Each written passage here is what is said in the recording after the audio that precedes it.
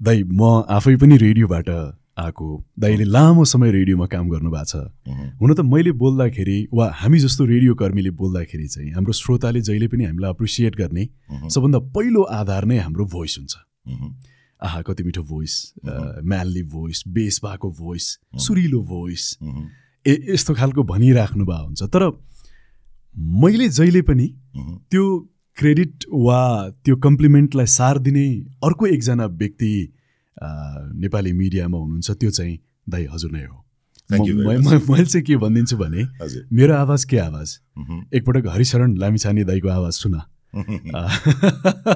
र व्यक्तिगत रूपमा मैले यदि ब्रडकास्ट जर्नलिजममा एप्रिसिएट गर्नु पर्यो भने दुईटा भोइस एउटा हरिशरण लामिछाने दाइको भोइस र अर्को चाहिँ रविन शर्मा दाइको भोइस यो दुईटा भोइस चाहिँ मेरो लागि गोल्डन भोइस हो र त्यो भोइस जहाँबाट आउँछ नि दाइ त्यो ठाउँ म पछ्याउँदै हिँडेको छु मैले कसैलाई भनेको थिइनँ आज चाहिँ खोल्दै कुरा दाइ हजुर मेबी हामी कुरा गर्दै जाँदाखेरि कहाँबाट आइरहेछ पत्ता लाग्छ होला दाइ आजको पडकास्टमा थ्याङ्क यू दाइ मैले एक कल गरेँ हजुर दाइले यस्तो यो क्रिटिकल टाइममा पनि केही क्रिटिकल इस्युजमा बोलिदिन्छु भनेर पहिलो कलमै अग्री गरेर दाइ आइदिनु भयो सोचेको भन्दा आधी घन्टा अगाडि नै आइदिनु भयो अझ हामीले यति लामो अफेयरमा बसेर कुराकानी गरिरहेको थियौँ थ्याङ्क यू त्यो ट्रस्ट ममा गरिदिनु भएकोमा दाइलाई धेरै धेरै धन्यवाद दाइ धेरै धन्यवाद छ स्पेसली राजेश बाउलाई पनि राजेश भाइलाई भनौँ होइन अब हिजो ब्रोडकास्टमा चाहिँ दाइ भाइ पनि भन्न पाइँदैन थियो होइन अब चाहिँ पाइने भयो कि यो मिडियाले आफ्नो एक्सेसलाई यति फराकिलो बनाउँदै लिएर गइरहेको छ I think anything is possible होइन एनी फर्मेट इज पोसिबल खालि भित्रको कन्टेन्ट गुदी के हो हामी कति भित्र छिर्न सक्छौँ विषयवस्तु त्यो चाहिँ एउटा प्रश्न चिन्ह नै छ होइन आफूलाई कसरी एक्सप्रेस गर्न सक्छौँ कति ओपनली होइन कम्युनिकेट गर्न सक्छौँ त्यो चाहिँ च्यालेन्ज नै हो तर इट्स वन्डरफुल होइन नेपालमा संसारमै जुन हिजोका दिनमा हामीले जसरी एउटा मिडिया भनेर रेडियो टेलिभिजन एउटा स्टेसन भएको बेलामा एकदमै कन्ट्रोल्ड पोलिटिक्समा हिजो जसरी काम गर्थ्यौँ र आज चाहिँ विश्वव्यापी रूपमा यो सोसियल मिडियाको जुन प्लेटफर्महरू ओपन भइरहेछ एउटा सुन्दर भविष्य छ भन्ने चाहिँ त्यो कता कता आभास हुन्छ यसरी कुराकानी दाइले कुरा उठाइहाल्नुभयो म एउटा प्रश्न सोधि पनि हाल्छु यो कपाल अफ विक्सको मेरो एक्सपिरियन्स आफ्नो ठाउँमा छ दाइले कसरी हेरिराख्नु भएको छ एउटा ब्रडकास्टरको रूपमा जर्नलिस्टको रूपमा यो पडकास्ट जुन नयाँ किसिमबाट नेपालमा पनि अब आउँदै गएको छ यसको भविष्य के देख्नुहुन्छ दाइ त्यसपछि आज रवि लामिछाने राष्ट्रिय स्वतन्त्र पार्टी राजतन्त्र लोकतन्त्र प्रजातन्त्र र गणतन्त्र यो विभिन्न कालखण्डमा नेपाली मिडिया एथिक्स कसरी समयसँगै चेन्ज हुँदै गयो यी लगायतका विषयमा आज हामी कुराकानी त गर्छौँ नै पडकास्टको भविष्य के देखिराख्नु भएको छ दाइको होइन अब हरेक कुराको स्वरूपहरू परिवर्तन हुन्छ होइन त्यसै गरी अब ब्रोडकास्ट होइन हिजो हामी नेपालबाट BBC लन्डनसम्मको भोइस सुन्नलाई एन्टिनाहरू तानेर सर्ट वेभमा के भन्यो भनेर चाहिँ सुन्ने जमाना थियो कुनै बेला होइन म अलि सानसानो केटकेटी हुँदाखेरि विभिन्न स्टेसनहरू घुमाए चाइनिज स्टेसनहरू आउँथ्यो बङ्गाली आउँथ्यो अरू आउँथ्यो इन्डिया साउथ एसियाकै स्टेसन्सहरू युरोपियन स्टेसन्सहरू सुन्न पाइन्थ्यो ओ संसार त ठुलै रहेछ भने जस्तो लाग्थ्यो कि होइन तर अहिले के गरिदियो भने अहिले त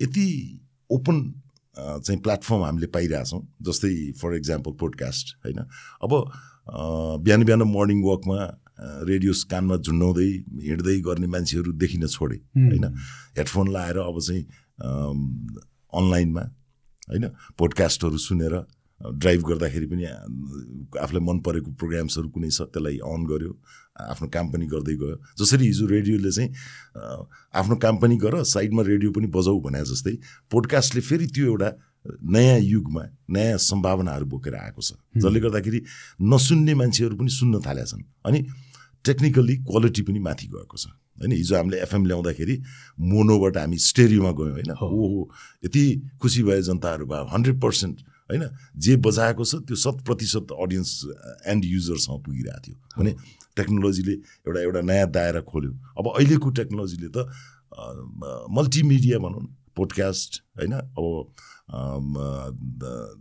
टेलिभिजन प्रोग्राम्सहरू पनि कुरेर बसिरहनु परेन तुरुन्तै फाइल बनायो युट्युबमा अपलोड गरिदियो अनि आफूलाई जुन जुन सेक्सनहरू हेर्न मन लाग्छ जुन जुन विषयहरू हेर्न मन लाग्छ त्यसलाई चोइस गर्दै जम्प गर्दै होइन जबकि फिल्ममै हेर्दाखेरि पनि अहिले होइन आफ्नो हिसाबले चाहिँ जम्प गर्दै हेर्न पाइन्छ होइन यो any time any place any डिभाइसको जुन जमाना छ हामी जुनसुकै ठाउँमा बसे पनि हामी आफूलाई मन परेका कुराहरूबाट विमुख गर्नु नपर्ने एउटा चाहिँ बहुत राम्रो यो समय आएको छ होइन तैँलाई यो म अलिक चाँडै जन्मेछु वा चाँडै मिडिया करियर सुरु गरेछु खासमा चाहिँ अहिले गर्नुपर्ने रहेछ यस्तो फिल हुन्छ दाइ किनभने 30 years हुँदैन किन हुँदैन भने अब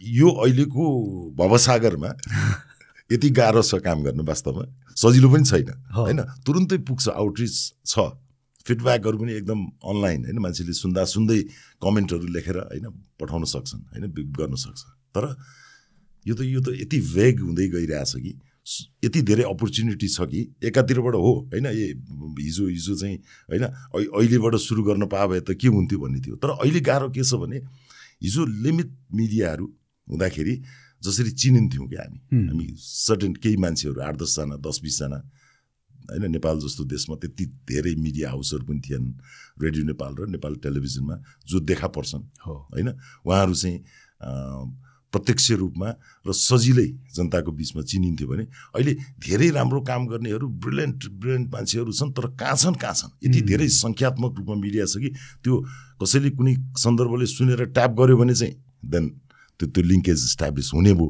होइन भने म बोलिरहेछु म दिइरहेछु तर म कहाँ पुगेछु र के मान्छेले सोचिरहेछन् भन्ने कुराको भ्यू नै हुँदैन कि काइन्ड अफ अलमल जस्तो पनि देखिन्छ यदि राम्रोसँग त्यसलाई नहेर्ने हो भने तर जहाँसम्म टेक्नोलोजी सिफ्टको कुरा र कन्टेन्टको कुरा छ होइन कन्टेन्टको लागि चाहिँ अहिले एकदमै राम्रो अवसर छ हामीलाई चाहिने इन्फर्मेसनहरू हामी इन्टरनेटमा सर्च गरेर होइन मजाले चाहिँ जुनसुकै विषयमा पनि स्क्रिप्टहरू तयार पार्न सक्छौँ स्टोरीहरू तयार पार्न सक्छौँ जुन एक्सेस चाहिँ हिजोको समयमा थिएन एउटा बिबिसीको न्युजलाई हामीले अङ्ग्रेजीबाट ट्रान्सलेट गर्दाखेरि पहिला रेकर्ड गरेपछि यसै गरी हेडफोन लाएर हाम्रो न्युज रुममा मोनिटर भन्ने एउटा पद हुन्थ्यो उहाँहरूको कामै के हुन्छ भने बाहिरको स्टेसनहरू रेकर्ड गर्ने अनि त्यसलाई स्क्रिप्टमा ढाल्ने अनि डेस्कमा आउँथ्यो डेस्कमा आएपछि हामीले त्यसलाई ट्रान्सलेट गरेर अनि नेपालीमा कन्भर्ट गर्थ्यौँ र त्यसरी गरिन्थ्यो तर अहिले के छ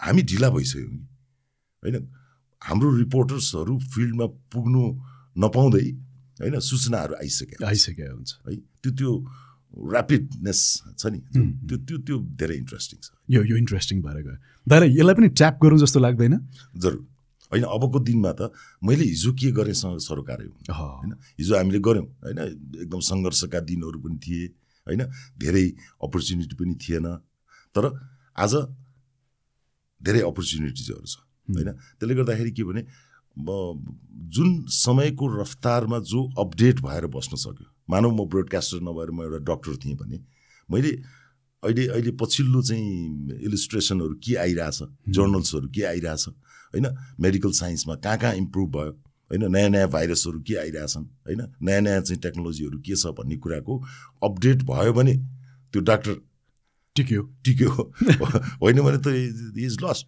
होइन हिजो जस्तो यसो छामेको भरमा होइन यसो लामो सास फेर्नुहोस् त भनेको भरमा भएन कि सबै रिपोर्टहरू उसको अनलाइनमा सिस्टमै त्यस्तो बनाएको छ हस्पिटलमा घरमै बसेर पनि तपाईँ आएर एकचोटि चेक गरेर जानुहुन्छ तपाईँको सबै रिपोर्ट तपाईँको इमेलमा तपाईँको वाट्सएपमा वाटेभर केमा कम्युनिकेट गर्नु छ त्यहाँ ठ्याक आइदिन्छ अरू कसैले क्रस चेक गर्नु पऱ्यो भने तपाईँको हिस्ट्री हेर्नु पऱ्यो भने पनि सबै हिस्ट्री त्यसले रेकर्ड राखिदिरहेको हुन्छ होइन त्यो डाटाबेस होइन अहिलेको टेक्नोलोजी कम्युनिकेसन्सले चाहिँ जीवनलाई सहज बनाएको छ त्यस कारण अब हामी पनि त्यहीसँग अलाइन हुँदै जानुपर्छ होइन जस्तो अब ब्रोडकास्टबाट पोडकास्ट आयो हामी पोडकास्टमा जानु पऱ्यो if you want to be in the business होइन यो अब छोडिदिउँ यसलाई म अर्कै काम गर्छु भनेर प्रोफेसन चेन्ज गर्न पनि सकियो तर जुन पेसाभित्र चाहिँ जस्तो मलाई इन्डिकेट गर्नुभयो 30 वर्षभन्दा बढी समय म नेपालको मिडियामा टिक्न सकेँ भन्छु म इट वाज नट इजी अहिले पनि गाह्रो छ कतिपय कुराहरूमा अहिले पनि च्यालेन्जेसहरू झन् प्रखर रूपमा आएको छन्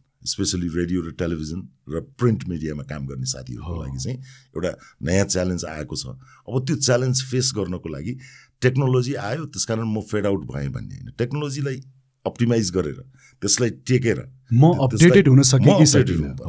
आजको दिनमा जति फास्ट यो कम्युनिकेसन्सहरू दौडिया छ, मानौ सिरियामा अहिले भूकम्पको जुन दृश्यहरू हामी देख्छौँ नि, पहिला पहिला भइदिए भए त नेपालभित्रकै जुम्लामा होइन स्याउ चाहिँ असिनाले क्षतिग्रस्त भयो भनेको हप्ता दिनपछि न्युज आउँथ्यो काठमाडौँमा, उसले हुलाकमा पठाउँथ्यो, हुलाकबाट हाम्रो डेस्कमा आएर न्युज बनुन्जेलसम्ममा 1 हप्ता भइसक्यो हुन्छ, गत हप्ता भनेर सुरु गर्नु पर्थ्यो। अहिले के छ, right now you are watching live होइन। अहिले चाहिँ कसैले प्रेस कन्फरेन्स गरेको छ, नरेन्द्र मोदी उहाँ होइन कुन चाहिँ गङ्गा सागरमा चाहिँ नुहाउन थाल्नुभयो भनेपछि त्यो सारा चिज चाहिँ अहिले तत्कालै हेर्न पाइन्छ, त्यो न्युज रुम नै पछि पर्न लागिसक्यो, त्यति फास्ट आइरहेछ होइन। दाइको कुरा सुन्दाखेरि चाहिँ के भने कम्तीमा दाइले त्यति अगाडि स्टार्ट गरे पनि आजसम्म के हुँदैछ र त्यसको लागि ओपन माइन्डसेट दाइमा जुन देखेँ नि, त्यसको अर्थ चाहिँ के भने आजीवन दाइ यो कुनै न कुनै किसिमबाट यो कामसँग यो कर्मसँग सम्बन्धित चाहिँ मैले होइन मेरो कन्टिन्यू हुन्छ। अर्को एउटा कुरा चाहिँ के भने मिडियाभित्र पनि मैले जुन स्पेस बनाएको छु त्यो भनेको न्युज रुम हो होइन। मेरो काम भनेको I'm a broadcaster, I'm a news editor, जसले गर्दाखेरि हामीलाई के हुन्छ भने every day even every our is a new challenge. अहिले भर्खर एउटा बुलेटिनमा चाहिँ हेडलाइन बनाएको चिज अर्को 1 घन्टा पछिको अर्को न्युज बुलेटिनमा त्यो अर्कै हेडलाइन भइसक्यो हुन्छ होइन। बैठक सुरु भयो भन्ने हेडलाइन हुन्छ, 1 घन्टापछि सकेपछि बैठक सकिएर फलानुमा निर्णय भयो, अनि अर्को बुलेटिनमा त यो निर्णयबारे तपाईँ के भन्नुहुन्छ भनिसक्नुपर्ने हुन्छ कि। सो त्यो खालको एउटा वर्किङ कल्चरमा हुर्किएको कारणले गर्दाखेरि मलाई के लाग्छ भने हरेक दिन म फेरि एउटा नयाँ काम गरिरहेको छु। हिजो मैले दिएको हेडलाइन, हिजो मैले लेखेको एडिटोरियल, हिजो मैले ब्रोडकास्ट गरेको न्युज, त्यो के पनि काम छैन। Again another our another challenge भन्दाखेरि छिटो गइरहेछौँ होइन, इयर बाई इयर पनि होइन दाइ, our by our, minute by minute गइरहेछौँ, minute by minute. कसले छिटो दियो होइन, त्यो रस छ नि होइन। पहिला चाहिँ के हुन्थ्यो ट्रेडिसनल मिडियामा ब्रेकिङ भन्थ्यो नि, now I think everything is live, not even breaking, ब्रेकै हुँदैन, लाइभ नै गइरहेको छ। इट्स देयर अडियन्सले हेर्ने सुन्ने आफ्नो मिनिङ निकाल्ने होइन। ओके दाइको अब यो एक्सपिरियन्समा कुरा गर्दाखेरि पनि 30+ वर्षको एक्सपिरियन्स त मैले कति नै स्क्विज गर्न सकौँला र आज त्यही पनि बेला बखत यो कुराहरू त आइ नै हाल्छ। र मुख्य कुरा के भने जे कारणले आज यो पडकास्टमा उपलब्ध हुनुभएको छ, यसलाई छुट्याएँ भने त मैले फेरि यो इन्कम्प्लिट भएर जान्छ। पछिल्लो केही दिनमा खास गरी नेपाली राजनीति र नेपाली मिडियामा जसरी प्रश्नहरू तेर्से, रवि लामिछानेको प्रेस कन्फरेन्सबाट जसरी कतिपय कुराहरू सतहमा आए, त्यसमा क्रिया प्रतिक्रिया हामीले अनेक देखिराखेका छौँ। मिडियामा खास गरी मिडियाको लागि भनेर अनेक प्रश्नहरू आए नै। यसलाई कसरी लिइराख्नु भएको छ दाइले? पहिलो कुरा उठेका मुद्दाहरू जति छन्, एउटा न्युज कास्टरको रूपमा, ब्रोडकास्टरको रूपमा, मिडिया पर्सनको रूपमा दाइले कसरी लिइराख्नु भएको छ? के हदसम्म आग्रह पूर्वाग्रह छ वा के हदसम्म यो सही सत्य छ? र अर्को पक्ष जसले भनिराख्नु भएको छ फेरि दाइ भाइको सम्बन्ध एकापट्टि छ, तर फेरि अब्जेक्टिभली पनि कतिपय कुरालाई हेर्नुपर्ने हुन्छ। यसरी हेर्दा दाइको दृष्टिकोणमा यो घटनापछि जुन घटनाक्रमहरू विकसित भयो यसलाई कसरी हेरिराख्नु भएको छ? जस्तो मलाई एब्रप्टली भन्ने हो भने जसले यहाँ झटारो प्रहार गरिरहेका छन्, झटारो भन्न रुचाउँछु कि म शब्द, जरुर नेपाली शब्द होइन। एउटाले फायर खोल्यो होइन, अर्कोले फेरि त्यहाँबाट काउन्टर फायर दियो, क्रस फायर भयो होइन, त्यसपछि फेरि अर्को फायर आउने सम्भावनाहरू हुन्छ, फेरि अर्कोले फेरि त्यसलाई काउन्टर फायर गर्छ होइन। एकले अर्कालाई झटारो हान्ने काम भइरहेछ भन्छौँ होइन। यो हेल्दी पनि हो, किन प्रश्न गर्न नपाउने होइन। कसैले पनि आजको डेमोक्रेटिक सोसाइटीमा कुनै कुरा मलाई चित्त बुझेन, मसँग एभिडेन्स छ, मसँग कारण छ भनेदेखि उसले खुलेआम रूपमा यसरी प्रश्न गर्न त पाइन्छ नि होइन। यो सोसाइटीले हामीलाई अलाउ गरेको छ। प्रश्न कसरी गरिएको छ, कस्ता शब्दावलीहरू त्यहाँ प्रयोग गरिएको छ, कति आवेग छ, कति धैर्यता छ होइन, कति संवेदनशील विषयहरूमा डिल गरिरहेका छौँ, त्यो कन्टेन्ट वाइज नै त्यसको मेरिटहरू हामी निर्धारण गर्न सक्छौँ। एउटा रमाइलो प्रसङ्ग म यहाँ जोड्छु। म कहिलेकाहीँ जोक गरेर भन्थेँ कि किङ ज्ञानेन्द्रको शासनकालको बेलामा के हो तपाईँ मिडियाको मान्छेले त अब ओपिनियन दिइरहनु पर्छ नि बेला बेलामा जहाँ पनि दिनुपर्ने हुन्छ के छ तपाईँहरूलाई थाहा हुन्छ नि मिडियालाई भन्छ सबै त थाहा हुँदैन हो भनिदिन्छौँ होइन अनि मैले एउटा सानो टुक्का जस्तै भनौँ एउटा विद्यार्थी दुईजना विद्यार्थीले एउटाले सोधेछ डु यु नो कनाइफ भनेछ कि होइन अनि के भन्छ अर्कोले भन्यो यस आई कनो नाइफ युआर सेङ कनो युआर सेङ कनाइफ प्रिन्सिपल कहाँ गएछ होइन सर इज सेङ कनो sir is सेङ कनाइफ you idiots you both are वरङ भनेको थियो यही भइरहेछ अहिले अनि अब हिजोको बेलामा होइन माओवादी आफ्नो सशस्त्र द्वन्द्वमा थिए होइन 7 राजनीतिक दलहरू आफ्नो चाहिँ मोर्चा बनाएर चाहिँ अब नयाँ आन्दोलनको तयारी गर्दै थिए होइन दरबार हत्याकाण्ड भयो त्यसको केयरटेकरको रूपमा राजा ज्ञानेन्द्रले शासन सत्ता आफ्नो हातमा लिएका थिए त्यो टिकाउनलाई निकै हम्मे परिरहेको थियो अब त्यहाँ एउटा सल्युसन दिएर होइन कनो र कनाइफ भन्नेहरूलाई सँगै ल्याएर वरङ भन्नुको सट्टा त होइन ठिक छ देशमा द्वन्द्व भएको छ मेरो त दरबार परिवार नै सखाप भयो यत्रो ठुलो चाहिँ दरबार हत्याकाण्ड भइसक्यो अब देशमा शान्ति अमन चाहिँ छैन तपाईहरू राजनीतिक विभिन्न विचारधाराका राजनीतिक दलहरू जनताको प्रतिनिधि हुनुहुन्छ होइन म त एउटा केयरटेकर हुँ होइन अब अगाडि हामी कसरी जाने त तपाईँ हामी मैकहाँ आउनुहोस् दरबारमा बस्नुहोस् होइन बसेर चाहिँ छलफल गरौँ मेरो स्थान के हो त्यो पनि बताइदिनुहोस् हामी सिम्प्लिफाई गरिरहेको छैनौँ कि आइदर ग्लोरिफाई गरिरहेछौँ आइदर हामी के भने सेन्सेसनलाइज गरिरहेछौँ के को लागि थाहा छैन पोलिटिक्समा अथवा इन्टरटेनमेन्ट बिजनेसमा एउटा भनाइ के छ भने नाम हो या बदनाम हो लेकिन गुमनाम ना हो भन्ने एउटा थ्योरी छ त्यो कुनै समयको थ्योरी हो त्यो सधैँ लागू त नहोला तर त्यसको एसेन्सलाई यसो अवशेषहरूलाई अहिले हामीले चाहिँ यसो मूल्याङ्कन गर्दाखेरि एकातिर आफ्नो अस्तित्वको रक्षाका लागि पनि मानिसहरू पब्लिकमा गइरहेछन् होइन पोलिटिक्समा पब्लिकसँग हमेसा सँगसँगै गइरहनु पर्ने कारणले गर्दाखेरि पोलिटिकल पार्टीलाई मिडिया चाहिन्छ होइन अब अहिले नेपाली मिडिया र रवि लामिछाने मार्फत भनौँ न जुन एउटा डिबेट अहिले छेडियो अ काइन्ड अफ बम्बार्डमेन्ट हो यो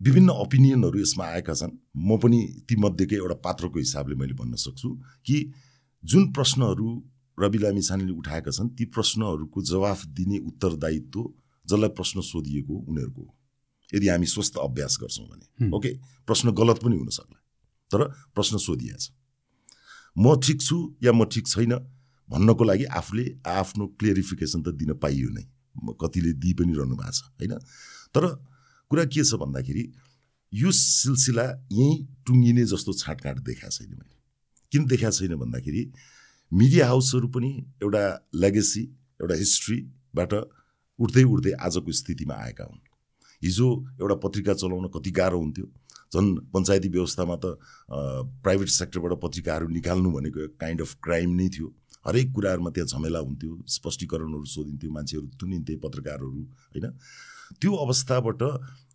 2046 सालमा जब नेपालमा हामीले एउटा डेमोक्रेटिक सिस्टम स्थापना गऱ्यौँ त्यसपछि अलिकति मिडियाले सास फेर्न पाएर मिडिया व्यवसायीकरणतिर गयो होइन मोनोपोली तोडियो म पनि एउटा मोनोपोलीको पात्र थिएँ त्यतिखेर होइन एउटा रेडियो थियो एउटा टेलिभिजन थियो तर जब राजनीतिले समयक्रमलाई नयाँ व्यवस्थाहरू चाहिँ राज्यले अवलम्बन गर्दै गयो त्यसका नीतिहरू चाहिँ उदार हुँदै गए हामी मोर डेमोक्रेटिक मिडियाको चाहिँ एक्सर्साइज गर्दै गयौँ र व्यावसायिक मिडिया भन्दै गयौँ व्यावसायिक मिडियाले राम्रै पकड लिएको छ राम्रै व्यवसाय पनि गरेको होला नभए त यति धेरै सङ्ख्यामा किन मिडिया आउँथे होइन अनि अर्कोतिर के भनिरहेछन् भने नो मिडियामा जति सङ्ख्यात्मक रूपमा हाम्रो चाहिँ विकास भयो होइन त्यति गुणात्मक यसमा विकास छैन एकदम मसरुम जस्तो भयो एभ्रिवेयर जो पनि मिडिया पर्सन जो पनि मिडिया पत्रकार होइन प्रेस पासको चाहिँ दुरुपयोग प्रेस पासै लिनको लागि मात्रै पनि मान्छेहरू चाहिँ पत्रकारितामा लागे होइन मालिक को हुन्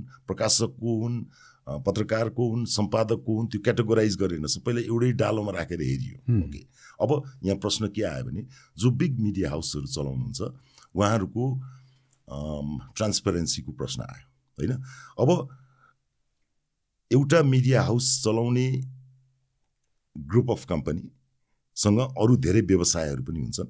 ती व्यवसायहरू अब कसरी सञ्चालन गरिरहेछन्, त्यहाँभित्र चाहिँ कन्फ्लिक्ट अफ इन्ट्रेस्ट छ कि छैन भन्ने सवाल रवि लामिछानेले उठाइदिएछन्।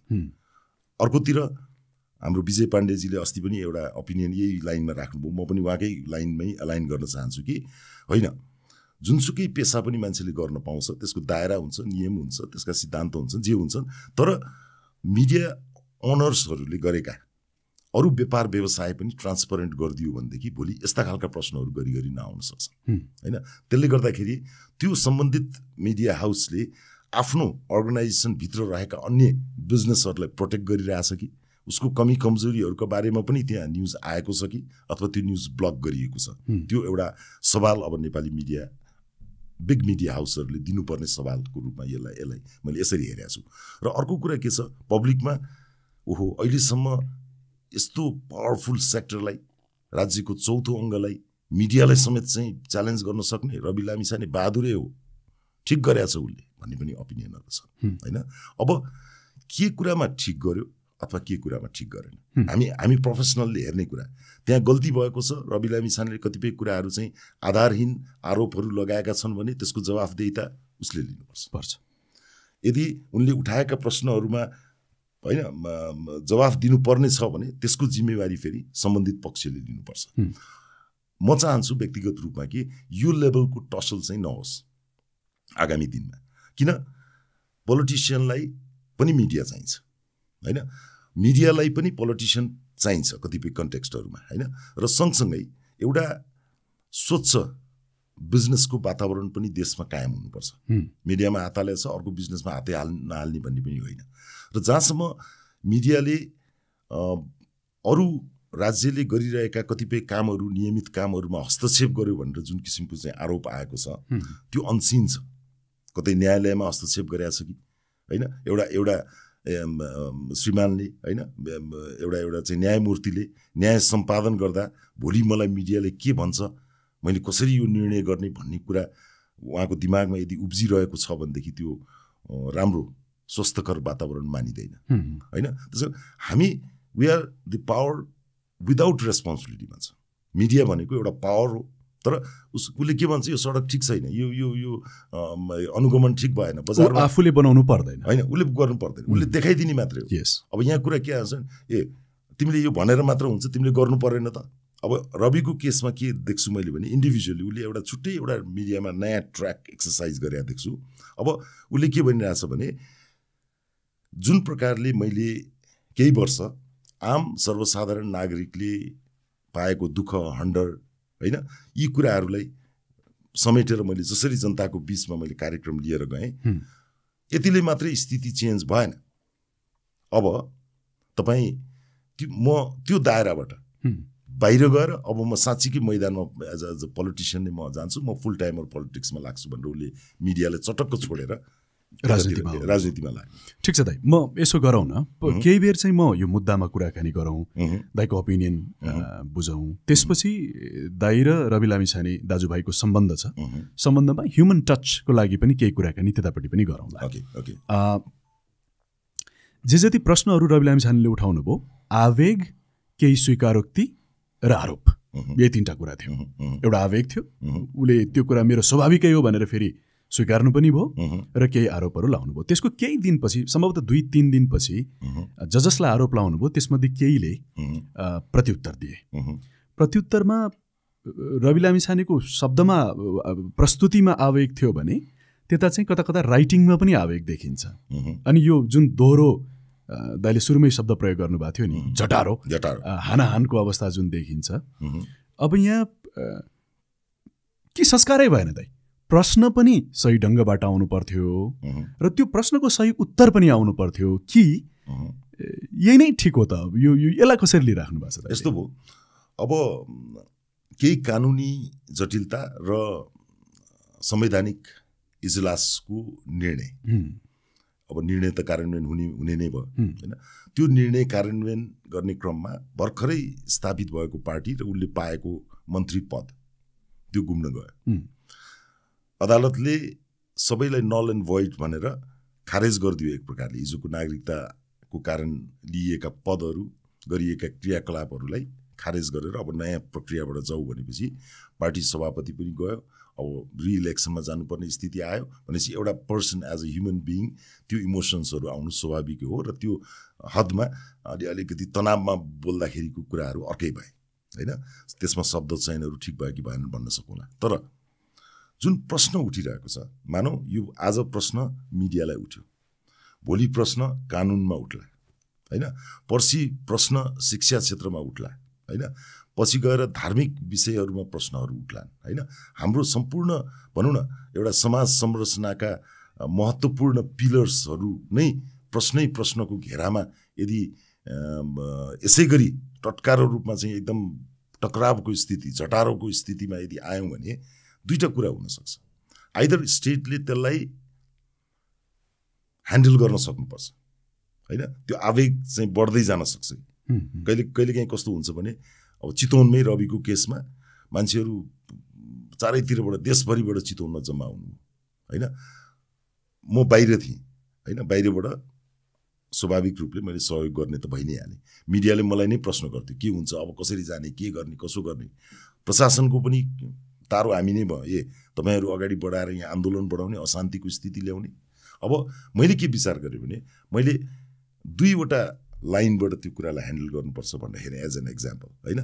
एकातिर म आफै पनि एउटा जिम्मेवार मिडियामा बसेको व्यक्ति भएको कारणले भिडहरूलाई भड्किन नदिने, हिंसा भड्किन नदिने अभिप्रायले मैले अभिव्यक्तिहरू दिइरहेको थिएँ। मैले के भने, तपाईँहरू आउनुभयो, एउटा आन्दोलनको लागि रविको समर्थनमा यसरी चाहिँ जुट्नुभयो, यो नै ठुलो कुरा हो। तर यो जुट्दै गर्दाखेरि यहीँभित्र झडप हुने, यहीँभित्र रेलिङ भाँचिने, यहीँभित्र टायर बाल्ने, यहीँभित्र बजार बन्द हुने होइन, हप्तौँ दिनसम्म चाहिँ समाज चाहिँ उथलपुथल हुने हो भने अरू र हामीमा के फरक पर्यो त होइन। हामीले त एउटा सबै किसिमबाट यहाँ उभिएर मात्रै पनि विरोध प्रकट गर्न सक्छौँ। त्यसकारण अरूले गरेको बाटो नलिउँ। झन् त्यो टायर त बाल्दै नवालो भनेको थिएँ, किनभने टायर भनेको त त्यो काइन्ड अफ पल्युसन पनि हो। एउटा टायरले तपाईँ त्यो टोलमा एउटा टायर बालेछ भने कमसेकम 100-200 मिटरसम्म त दिनभरि त्यस काइन्ड अफ ब्याड स्मेल आउँछ। अनि फेरि अब सुसंस्कारको लागि कुरा गर्ने र आफै फेरि सुसंस्कृत नहुने हो भने फेरि मिलेन।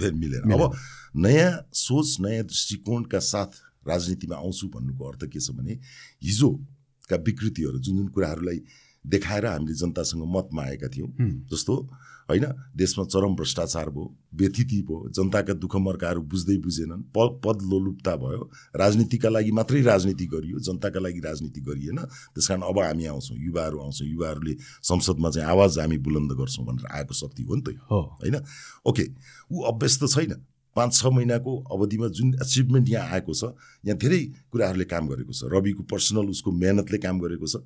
अर्को कुरा, उसले एज अ मिडिया पर्सन यतिन्जेलसम्म कमाएको जुन दर्शकहरू थिए होइन, ती दर्शकहरू भोटरमा कन्भर्ट भएको छ। यहाँ रातारात कसरी भयो भनेर म पनि आश्चर्यमा परेको छु होइन। तर जहाँसम्म लाग्छ रविले मिडियाको सेक्टरबाट जुन सर्भिस देशलाई दियो, त्यो सर्भिसको रिवार्ड स्वरूप उसलाई राजनीतिमा स्थापित गराउन जनताहरू आतुर रहेछन् भन्ने बुझ्नु पर्यो। पहिलो एज अ लिडर उसकै भूमिका हो।